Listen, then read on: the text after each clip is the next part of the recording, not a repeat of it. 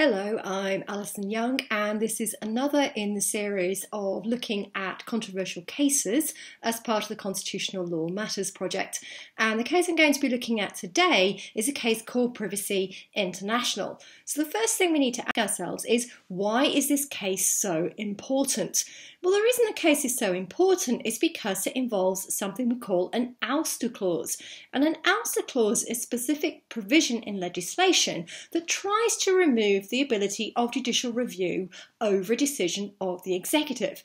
Now, this causes problems because we see this classic argument that we find in the UK Constitution a lot about the balance between the rule of law and parliamentary sovereignty. So when you're looking at an ouster clause from the perspective of the rule of law, it's easy to see why this is problematic. The rule of law is all about ensuring that executive bodies have proper legal powers for their actions. And one important way of making sure that is the case is ensuring we have good legal checks. So if you come along with an ouster clause, you're removing a legal check, or potentially removing a legal check over an administrative body. So that is going to undermine the extent to which we uphold the rule of law, because you might be removing an important layer of accountability. But if you look at it from the viewpoint of parliamentary sovereignty is all about seeing legislation as the highest form of law in the land, about upholding the will of Parliament, which in turn upholds the will of the electorate. If Parliament has said in very clear legislation that judicial review is meant to be removed, and the courts say, well, actually, we're not going to uphold that clause, then that will undermine parliamentary sovereignty. The rule of law will be undermining democratic will. And as with all things in the UK Constitution, what is key is always the context. So we have to think very carefully about what is the type of ouster clause in play, because different ouster clauses might be justified in different situations. So having set out this background, what was going on in Privacy International? Well, this is all about a series of decisions where GCHQ, which carries out all sorts of surveillance activities, particularly with regard to protecting national security, had been applying for a series of thematic warrants to get electronic surveillance. So what do we mean by that? Well, normally, if you wanted a warrant for electronic surveillance, you would have a particular individual in mind or a particular location. So let's say you suspected me of terrorist activities, then you might get a warrant that puts out my name to survey electronic surveillance to do with me, and maybe sets out my office here in Robinson College as somewhere where you want to survey communications. A thematic warrant would suggest that rather than it being a particular individual or a particular premise, we're thinking about a particular investigation or a particular area you want to investigate. And as you investigate that particular offence or these particular activities, you start adding different individuals and different premises to that warrant rather than having to constantly apply for specific warrants. And Privacy International was a pressure group that was concerned about the extent to which GCHQ was receiving these thematic warrants. And so it brought a particular challenge to a decision of the Investigative Powers Tribunal that had concluded that these thematic warrants were lawful. But it had a problem. And the reason Privacy International had a problem was because we had an ouster clause. So the issue that arose was whether this clause that removed judicial review over the decisions of the Investigatory Powers Tribunal, the IPT, was lawful or not. And in order to understand this, we have to go back and look at other ouster clauses. And there's a very famous case in English administrative law called Annis-Minnick. And what this shows is that courts are very reluctant to grant ouster clauses, to allow clauses to remove judicial review. And you can understand why, because they want to protect the rule of law. And what we found in Annis-Minnick was a very specific ouster clause, which I've put on the slide for you. And this said that determinations of the Foreign Compensation Commission couldn't be called in any court of law. And what the court did was it said, well, I know this is removing judicial review because we cannot question your determinations, but we have to know that it is a determination. And there are some errors that you will make, which will mean that although you think you made a determination, you actually didn't. What kind of errors are they? Well, these are what we call jurisdictional errors. So these are errors as to whether the body had the power to act or not. So what the court said in Anisminic is you might say you can't question determinations, but we can question purported determinations, those determinations tainted by this idea of a jurisdictional error, because in essence, that isn't a determination at all.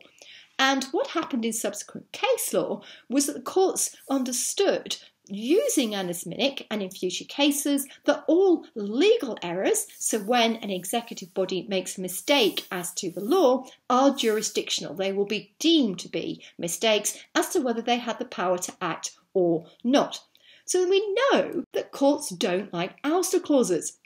But this ouster clause was drafted in a very specific way, because it didn't just say you can't question them in a court of law. It had this extra element in brackets, which again I've put on the slide for you. And this legislation said even those determinations about whether you have the jurisdiction or not, so including those jurisdictional errors, cannot be questioned.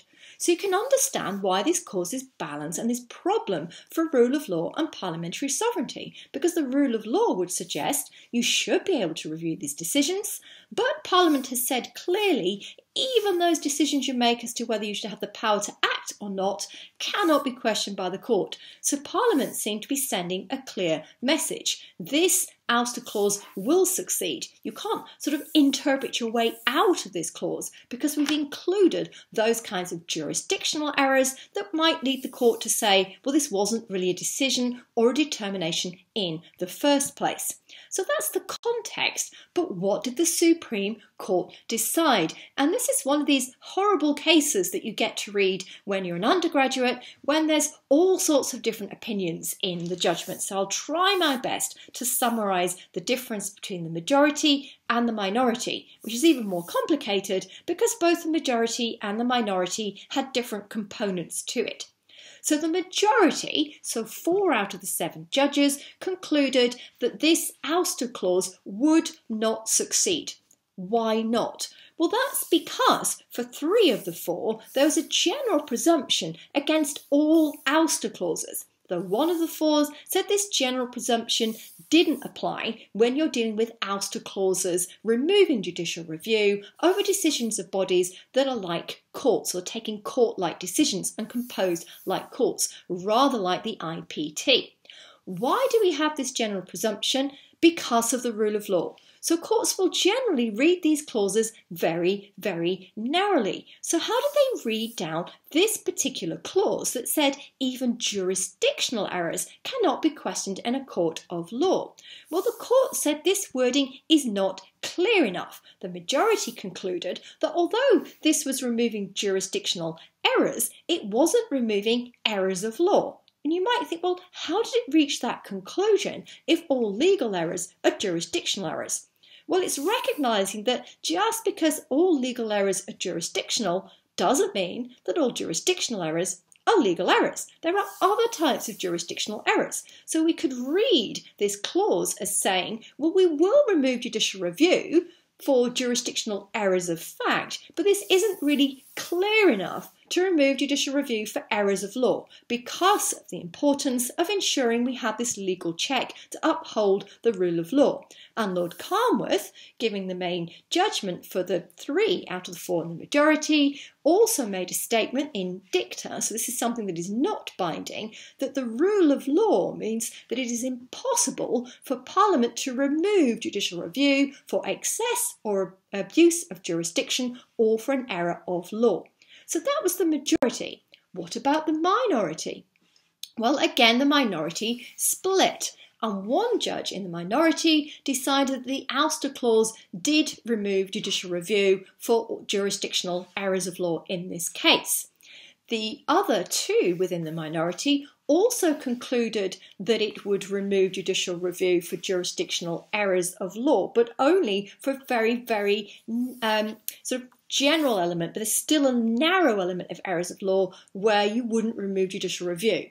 And they drew this odd distinction between substantive errors of law and these kind of niggly procedural points. So the idea, said the minority, was that the IPT was meant to make final determinations over the substance of the law, and that's what the ouster clause was bringing in. You couldn't have judicial review for substantive legal errors. But if you made a mistake, something like was the court properly composed or not, that's a different kind of error of law, and there could be judicial review over those specific procedural errors. And Lord Wilson, who was the single judge in one of the minority judgments, also made an obiter statement that he partially agreed with Lord Carnwath that it shouldn't be possible for Parliament to remove judicial review for excess or abuse of jurisdiction.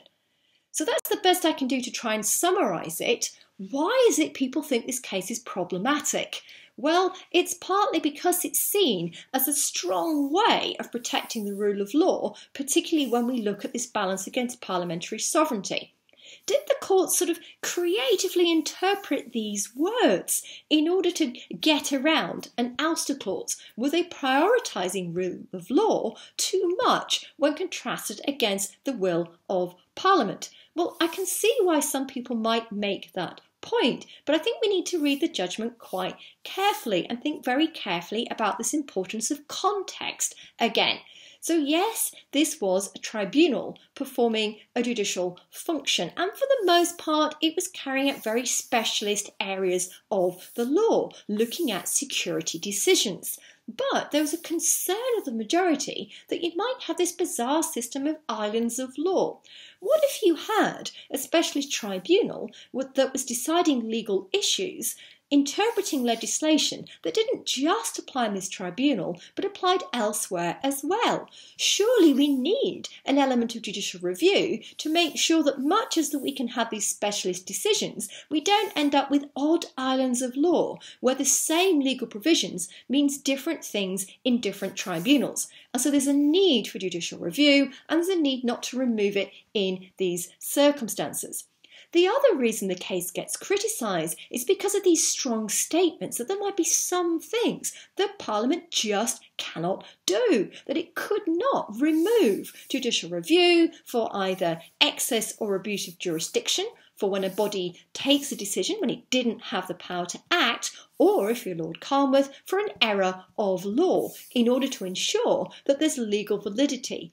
And again, these are strong statements, but you have to recognise this is dicta. And really, in a sense, what the court is doing here is making a strong point about how important the rule of law is, and how in our constitution, if we do have a system of parliamentary sovereignty, it relies on other background constitutional principles in order to ensure its true legitimacy. And one of those includes the ability of having judicial review and making sure we have the rule of law, particularly that we don't remove the ability of the courts to check that the executives have the lawful ability to act. So I can understand why people see this as controversial, and there are strong statements. And I have to admit, sometimes I read the dicta of Lord Carnwath and think, do I really believe this? Do I think that the court should not enforce these provisions? So it is a difficult case, one that can be difficult to understand and is controversial, but I think it's trying to perform a good constitutional role of making sure we have a good balance of power between the different institutions of the Constitution.